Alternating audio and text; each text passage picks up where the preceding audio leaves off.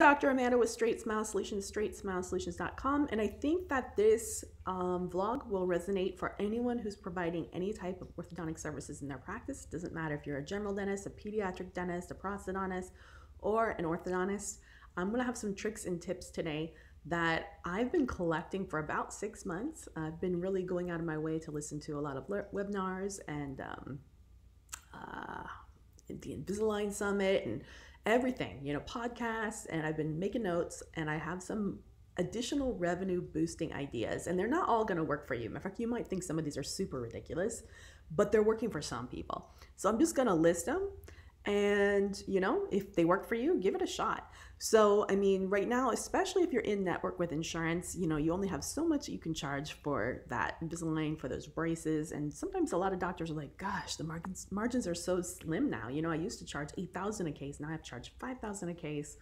Margins are slim. How do I make extra revenue? And there's all kinds of, take a page from Chipotle, where guac is always extra. There's ways to get extra revenue. And I'm not talking about upcharging. These are options that the patient can opt into or not opt into. They are different than the price of the actual orthodontic treatment. So patient does not have to get them. They're just bells and whistles. They're, extra bonuses. So let's start with an obvious, well, maybe not an obvious one.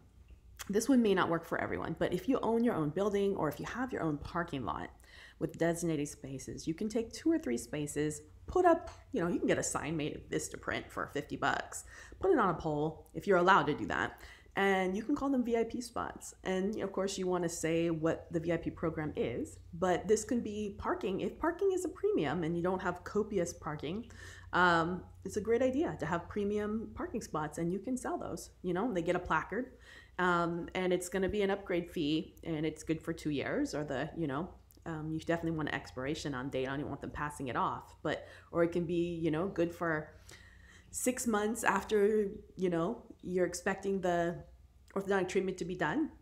But then they get first dibs, at the best parking spots. And it's no different than you go shopping at Walmart, and sometimes they have, premium parking for EV or stuff like that. So just like that, there's a lot of people who are often in a hurry that would pay extra. An extra, believe it or not, it's usually going for about $500 for a 2-year period just for premium parking. And there's no guarantee. It's subject to availability. And of course, your front desk is going to have to police it. So, little tricky. I mean, if other people are parking there that aren't, it's not owned by the state, so you can't go necessarily get it towed. So you're going to have to police it yourself. So a little bit of a hassle. But, if definitely, I think if for the extra stuff, I think that you definitely want to consider giving a bonus, whoever sells the most extras in a month or something like that, so that there's some incentive for your team to be charging for extras. Again, totally optional. Okay, next thing that you can do, just to give all kinds of ideas, is this one. I thought this one was hilarious until the orthodontist that was talking about it said that, and they were in a very low income area. I think it was an urban area, Medicaid for the most part. And this is super optional, but they said that almost 50 to 80% of people said yes when presented to this, but they call it the Clean Teeth Club, or maybe you can come up with another name, which is where when your patient comes in for their braces appointments, we will take the wires out and we will brush and floss the patient for you. We're not giving them a cleaning. This doesn't substitute for a regular cleaning. We will just brush and floss them. Now, I kind of do that anyways a lot of the time. So, or I send the patients to go do it themselves, but flossing, no, I don't do that for them.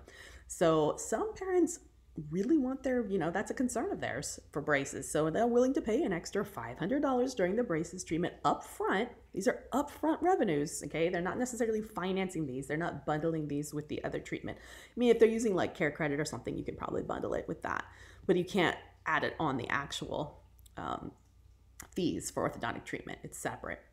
But people are willing to do that, yeah, patient comes in, take the wires out. We'll build in an extra 15 minutes or 10 minutes into their appointment time, and we'll make sure that they leave with very clean gums and teeth.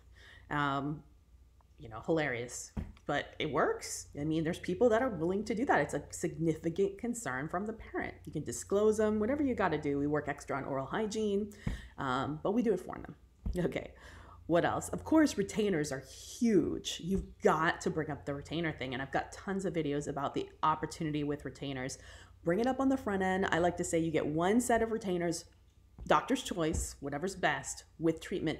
But we recommend, especially if you're doing a lot of clear retainers, we recommend a new retainer every 6 months to a year for life. So with this program, and do not do retainers free for life. That is the biggest mistake. So dumb to do that, because what's going to happen is you're going to devalue your practice when it comes to time to sell it if you have that liability.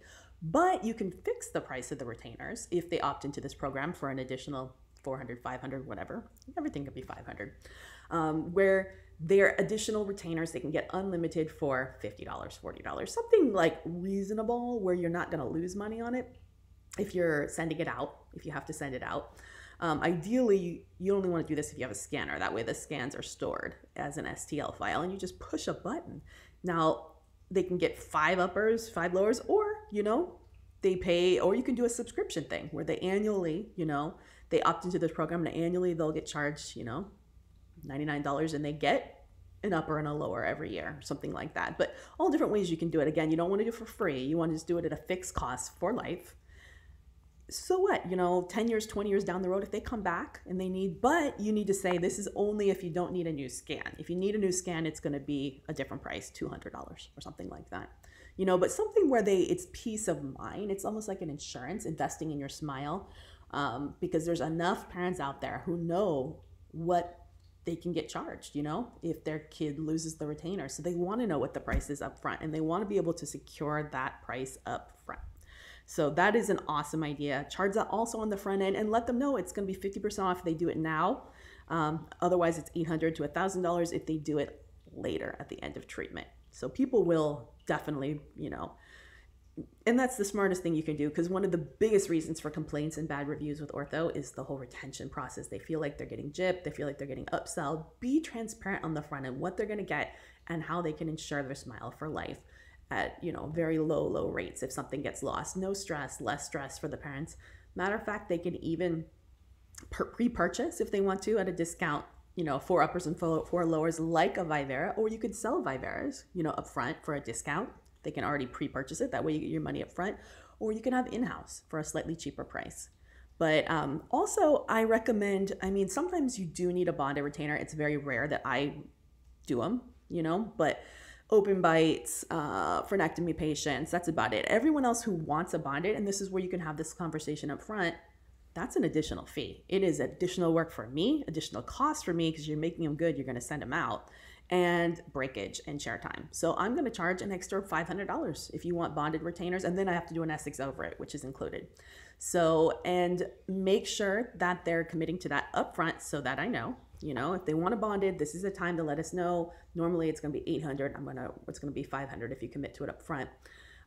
They're only warranted for 30 days, 60 days, or you can also have a package to ensure bonded retainers where they pay a low fee annually that auto bills, $49, $99, where if it breaks, we'll come in and fix it. Nothing wrong with that. A lot of parents will definitely do that, and it just keeps auto billing, and they have that insurance policy. And then after they're no longer on the insurance for the bonded retainer, then they have to pay. They have to pay $500 to get it replaced, or something like that. But you need to spell those fees out up front. Work with your team. Work with how they're going to benefit if they sell these things. I have so many more ideas for additional upgrades and revenue opportunities. Oh, one more before I go. Thought of another one that came up. Color Club. So Color Club's another idea. You could even bundle this in if you wanted to with the Clean Teeth Club. But Color Club is where they get a couple wild cards to come get their colors only changed, for holidays, birthdays, stuff like that. It's not an actual appointment. All they're doing is getting colors changed. They're not going to see the doctor. They can come in on an off day or whatever, or an off time, but subject to availability, but they get a free pass, almost like a coupon, to get their colors changed. And a lot of times people love having that flexibility to be part of the Color Club, just to get different colors, rainbow, and they can have special colors too that maybe you have set aside. Patterns, you can show examples of what is available with the Color Club. I never did rainbows unless it was someone's birthday, and that was only if I had time. But for younger patients, rainbow is really cool and it takes a lot of time. You know, there's all kind of cool patterns. So you could actually demo some of the cool patterns that you can do for your more artistic people. It takes about 30 minutes to do a cool pattern, but there are definitely parents that would purchase Color Cub. And this type of stuff really actually gets a lot of patients referred to you because people see these cool patterns and they're like, wow, that's so cool. That's really, really cool. So anyways, if you do these, these suggestions, I can pretty much guarantee you're going to have an additional 500 to 1,000 per patient in just cash revenue up front, which is awesome, right? Why not? Why not? All right. Thanks so much. Hopefully that was helpful. Take care.